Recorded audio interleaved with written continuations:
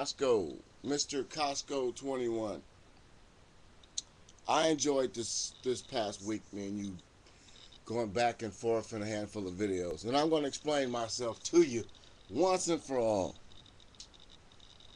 Mr. Costco, when you're in a YouTube battle, so to speak, this is the words I use. Sorry about that. Didn't want to. Should have called it a debate, but this is YouTube, so the debate turns into a battle. And when you make a video like I'm, tired of hearing black people complain, it opened up the door for me not to listen to what you said. Only one of your videos I cut short, and then I did a video, and then I went back and watched the video to see how wrong I was. So when you're in a YouTube battle or YouTube war, you have to attack. Now, when you first came with your first video, you were like green to me, that you were a new person on YouTube and you were putting your foot in the water. And what I did was grabbed your foot. And once I grabbed your foot, I started picking points out of your video. So I didn't pick the good points, so you had to make another video. Then I picked a couple different points. Then you made another video. When someone draws you into a YouTube battle, you gotta be savvy. Now, what I did in our battle was simple. I touched on the points that you rub people wrong with, and I didn't touch on anything else. So now I'm gonna touch on anything else because this is the final video. Because you already said this is the final video. I'll let you call the shot. I'll let you put the last shot out there. And I'll let you say this is it. You don't ever do that in a YouTube battle. You either say I'm tired of this fool and just shut it down. You don't ever say this is the last video. Because then, somebody else would start to talk about your hairdo, or somebody would say something negative. Notice when I said what I said in those videos, I didn't point at nobody. I didn't direct nothing at nobody. I was all over the map. Because every video I did in this little series of videos we did, I touched somebody. And every video you did, if you look at the comments at the bottom of the videos, that is the essence of YouTube. That's what some people on YouTube live for. They live for those racial battles where you're saying something about black people and you're asking it in a way that would make white people think, well, he's just asking a question. But you say it in a way that would piss black people off. Black people complaining, what? So what I do when I'm battling somebody is I pick and I choose my punches. Then that person comes back with a video. Man, you didn't even listen to my video. And then I pick and choose more punches. See, never let nobody throw you off your game, young man. And if you're learning, if you're really curious to know something about black people that you don't know, you took the first step and you asked the question. That's all I ever ask of anybody of any race. If there is truly going to be peace between people, you have to ask the questions. And and you ask the question. No, or you pretty much said you're tired of some black people, because that's what you hear. You hear people complaining. And I was trying to say is, from your perspective, I can understand you. But from my perspective, you couldn't understand me. And that, my friend, is where everybody around sees you lost. Time after time, you changed to conform. Oh, well, I guess you're right. Well, you began to understand. See, if I was you, this is exactly what I would have done.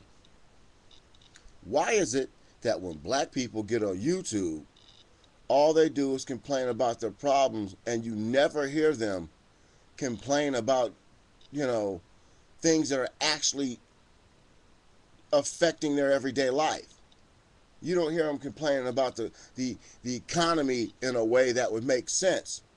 But you'd rather sit on YouTube and talk about black women and these are your women. You know, I would have made some statement like that, because half the young black men on YouTube and black women on YouTube argue and battle each other. By asking a question like that, you would have pissed off so many black people that they would have to, we don't argue. Oh man, women do this. You would have got so many different perspectives other than, I'm tired of black people complaining. Now, there's a guy on YouTube that would be perfect for you to watch, because he's one of those people that asks the question right and then he asks the question wrong sometimes. His name is, I think it's Sir Says Fuck a Lot or something, Sir Fuck a Lot or Say Fuck a Lot or whatever. And he's a young white man, and he be talking some crazy, weird, off the cuff shit. And if you're an open minded black person, you can see what he's saying, but it will still offend you. But if you know what you're listening at, then you would understand why he's saying what he's saying. You fit along those categories, man.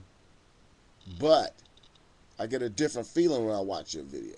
I feel like you're curious and you really want to know something about another group of people that you have to live with in your society. And not too many people have that, I'm not going to call you a boy, that boyish curiosity in their voice. You're not a bad person because I can hear it in your voice. I don't believe that you're racist, but there are some tendencies that an average person other than myself would think otherwise.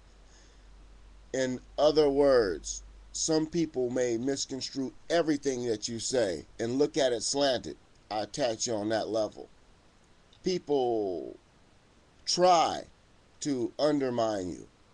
And if you're new at these videos, you don't want to get baited. See, the little battle between me and you started right as a major battle began, me and somebody else. And people are saying I'm wasting too much time with you. But I'm not. I would rather debate the young white guy who is curious about black people than to debate and battle a black man whose only reason for battle is to put himself back in the limelight where he fell off. So Costco 21, it has been a great battle between me and you. Hopefully you've learned something, because I've learned something. Because out of all the battles that I've had on this YouTube thing, you're the first person that told me, man, stay on subject.